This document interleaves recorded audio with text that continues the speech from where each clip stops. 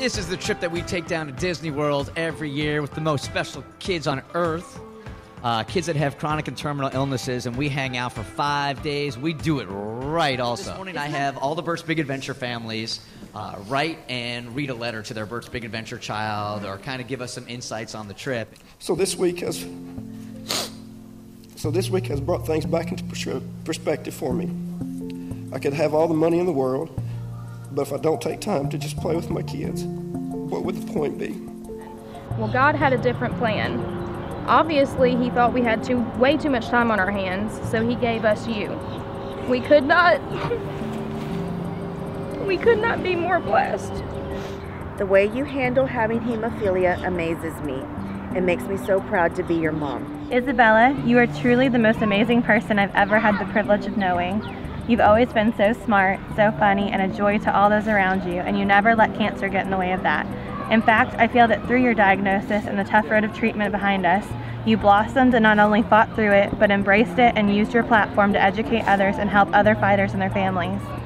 Yes, there may be moments when you and your brothers may drive me crazy, but there's nothing that could ever change how I feel about you and your brothers. I'm so proud of you, Gabriel. The strength you have shown me over the past couple of years battling leukemia has made me realize that you are just as brave as a soldier going to war and just as brave as a fireman fighting fires every now and then. You don't even know how it broke my heart to hold you down time and time again while the nurses tried to find a good vein in that tiny little arm of yours, or to look at that scar on your chest from your port. It was so hard to watch you hurt through the bone marrow biopsies or the hundreds of spinal taps, sedations, and chemotherapy drugs that were so strong the nurses had to suit up just to handle the needles, but those same drugs were being pumped directly into your veins. Never give up the good fight, and remember that we are with you every step of the way. We love you more than you will ever know, and you will always be our little hero. I love you.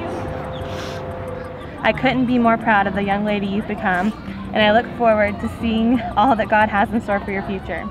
Laylee, I love you so much, and I'm so blessed to have you as my daughter. You are my inspiration and my purpose in life. Thank you for being the perfect you. It is truly my honor for you to call me Dad. I love you. I know we still have lots of chemotherapy and many spinal taps in our future, but your strength amazes me, and I know that one day we will be looking at this from the other side. I love you to the moon and back. And because of Bert, Stacy, and all of the other amazing people here, you know love, you know family, you know friendship, you know fun, and you know magic. And that's all you really need to know. Everything happens for a reason, like everything. And there's people listening to this right now that are having a tough day or a tough whatever situation. And if these families and these kids can endure what they're enduring on a regular basis, on an hourly basis, having to endure something, you're going to get through whatever it is that you're dealing with. And you just need to remember there's a reason for it.